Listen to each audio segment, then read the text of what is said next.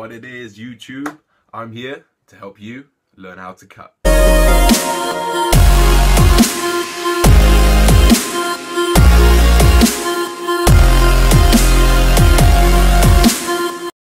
Right guys, first things first, let's make it as easy as possible. What do we need to know and how do we do it? First of all, we need to work out our maintenance calories. What are maintenance calories? They are the amount of calories we have to consume in order to maintain our own body weight. From there, we need to either adjust upwards, adjust downwards, depending on our goals, you know? This is the website, guys. The link should be on the screen right about now. So as you see, it's pretty basic and straightforward. First of all, enter your gender, weight, height, age, activity level of how much workout you do, how much, what kind of job you have, that kind of thing. So if you've got an active job, obviously you're going to need to eat more to counteract the calories that you're burning there. Select your goal, gain muscle, lose fat. That's actually maintenance. So that's your maintenance weight that you'll need to register and work off. And then from there, I don't use these last two, but you can if you want, meals per day and macronutrients. This is mine, guys. So let's click calculate and see what happens to mine.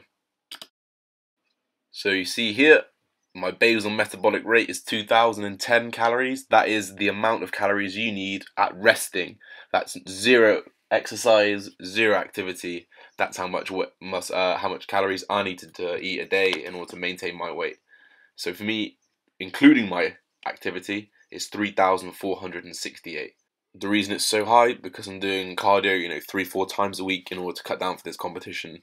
But after this, obviously, it will drop right down. We want to cut. What do? We work out maintenance. We know how much we need to eat every single day without losing weight. And we'll maintain the same weight. So what do? We eat less than that. That's all. That's it, guys. That's the secret. Take it down 300 calories. Weigh yourself after 1 week. If you're not losing weight, take it down another 100. If it's not working, same again. Keep going until you lose weight. 2-3 weeks, you might find that you're getting really lethargic and tired when you're going around the house. That's when you need a refeed, guys, okay? So that's where you bump up the calories above maintenance level again, just for 1 day, and that's it. People call it a cheat day. I like to call it a refeed day because it's what your body needs. It needs to replenish its system, needs to replenish their glycogen stores, and needs to, regulate hormones in your body. That's what we need to do, guys. First of all, shout out to Mass. Send me over a free top, and also a free vest, sorry.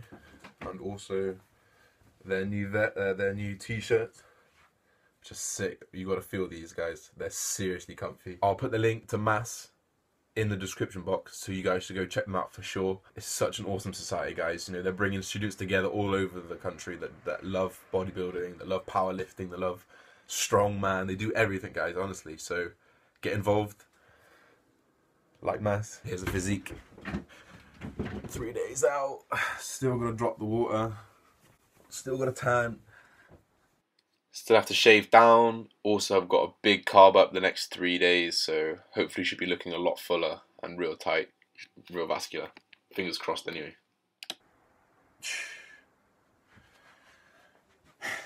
That's it, guys. I hope you enjoyed the video. Stay tuned for more. Hopefully I'll be bringing you something useful.